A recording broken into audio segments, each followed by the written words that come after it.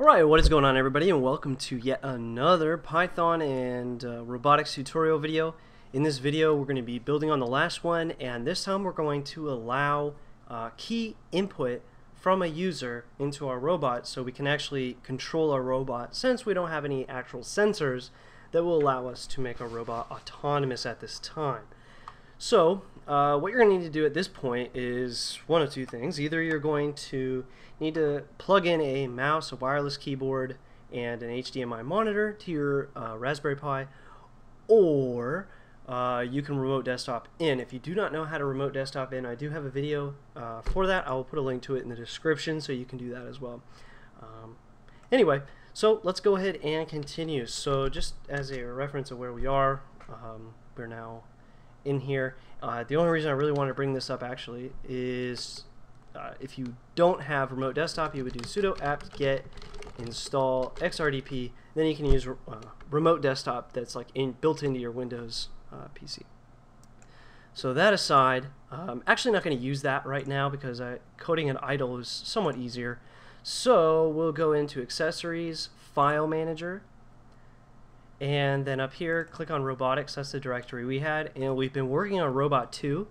Go ahead and just copy that and paste that. I'm not sure if it's thinking, or maybe we didn't get a good copy in or something. It should work. Let's see. CP.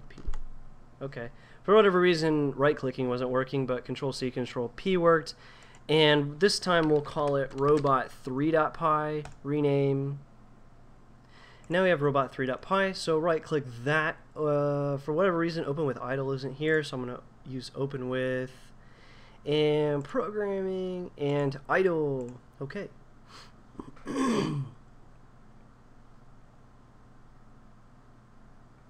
So then we wait a minute for that to open up. Let me go ahead and edit this to be a little bit larger so it's easier for everyone to see. 20, bold, apply.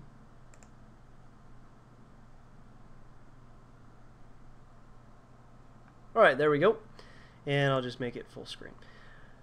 So now we've got all of this code, and now what we want to do is we actually want to program some sort of way for us to enter input. Well, the problem with Python is it runs as a script, and in order to give input, the best thing we really have is input, or raw input, natively anyways with Python. What you're going to have to do is start implementing some use of either C or Java. And luckily, Python actually works with C very well. Naturally, Python is actually CPython. And so we can use a little bit of C, and what we're going to have to do is kind of a hacky way around it, or going about doing this. And you could probably do it easier in pure Java or like JavaScript or something like that, but we like Python, so we're going to do it in Python. So the first thing that we want to do is we're going to use Tkinter, and we also want, I'm trying to think if we want, yeah, I think we might use system as well. So let's go ahead and do import sys for system, and then also we're going to import capital T Tkinter as tk. Now what we want to do is we actually want to create this window. So let's go scroll down a little bit. We'll get rid of pivot right. We don't need that anymore. Let's make some more space. And now what we want to have is some way for us to register a key's input. So we're going to define key underscore input, and the parameter will be event. And then we're going to run initiate here instead of in each of these. So go ahead and delete all of your initiates here, here, here, and here, and here. Wow, we have more of these functions than I thought we had. And here. Okay, so make sure you get rid of all your init empty params, because we're going to put it in key input, and then what we're going to end up doing is, depending on the key input, we'll do something. That might be go forward, go reverse, whatever, but each time it's going to be something else. So anyway, so that's what we've got going on there. Now, what we're going to do is let's go ahead and print whatever key we used. Event.character, and then now key underscore press equals event.character, and then sleep underscore time is going to equal something. Let's do 0.030. And now we actually want to start programming what our keys are going to be. So the arrow keys are actually not too easy. I'm not sure what the special name for an arrow key is. So what we're going to end up using is the WASD, Q, and E. So W will be forward, S will be reverse, A will be turn left, D will be turn right, Q will be pivot left or counterclockwise, and E right or clockwise. So we're going to use if key underscore press dot lower, just in case the user accidentally leaves their caps lock on, equals W. Then we're going to do forward sleep time. So we can edit sleep time later, and we don't have to like edit all of the versions of it.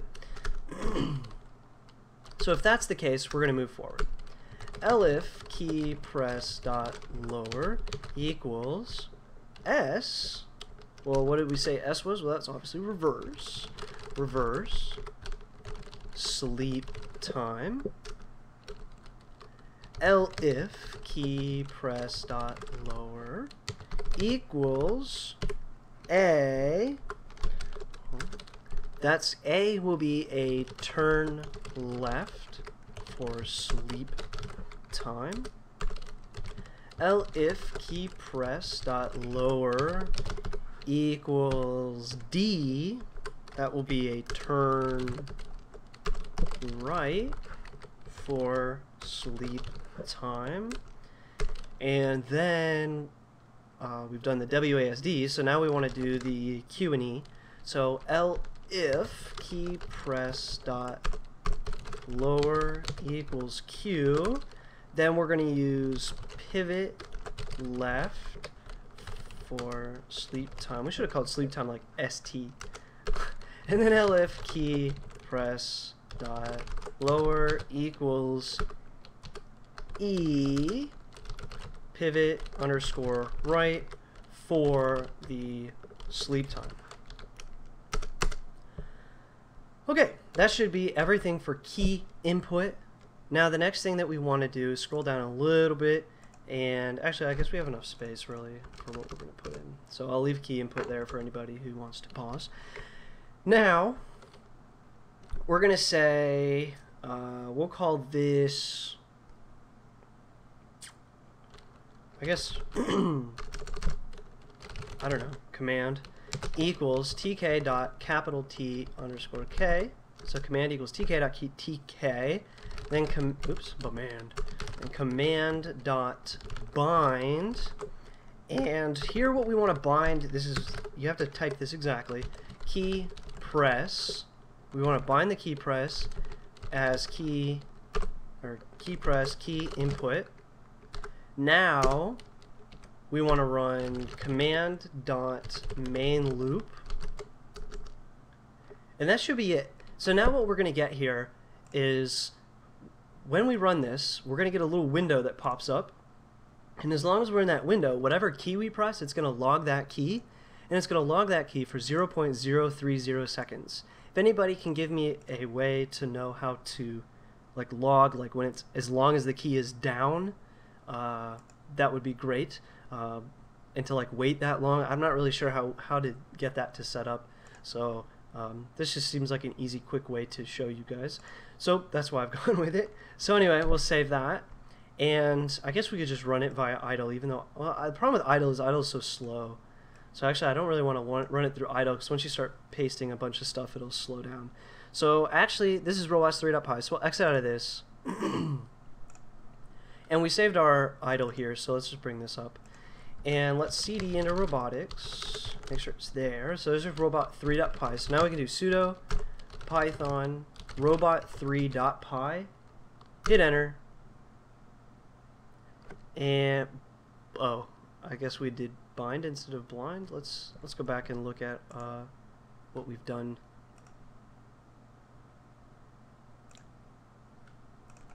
I think we just typoed when we did command.bind. I probably typed blind, and I was too blind to miss it or see it.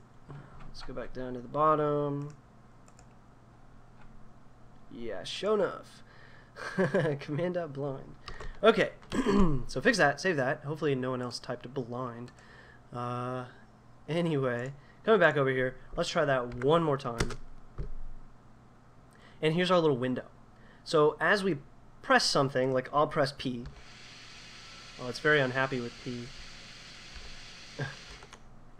Anyway. Oh, see, we've got a lot of lag going on in my window here. I think I'd rather use, well, maybe if I put this down, let's see. I'll just minimize this, maybe that'll help. There we go, that helped a little bit. It was having problems relaying the data back to that screen.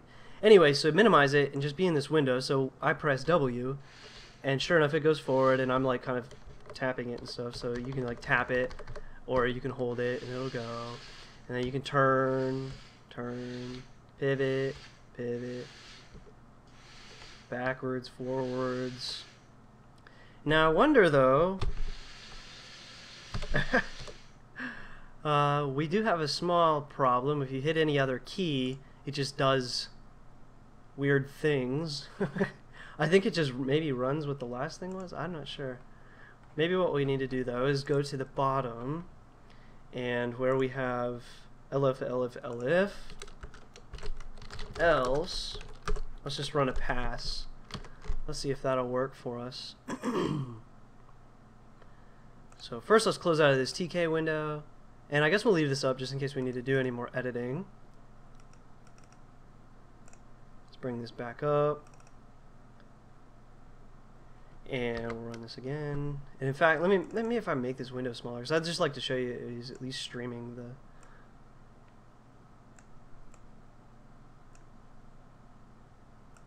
Come on, window.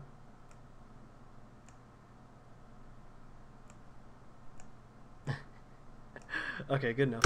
Alright, so we run it. Here's our window. W is forward. Still a little laggy, but not so bad. Just works better if you're not. See, at least this is like kind of streaming it like every, 0.03 seconds. Anyway, I'm going to minimize it now. Let's hit another key. Yeah, for some reason, whenever we hit another key, it goes crazy. But as long as you hit a key that it is expecting, it doesn't do anything. Maybe if I hit another key, we could just run cleanup or something. I'm trying to think of how. I'm not really sure what's going on there. I'll have to look at it later.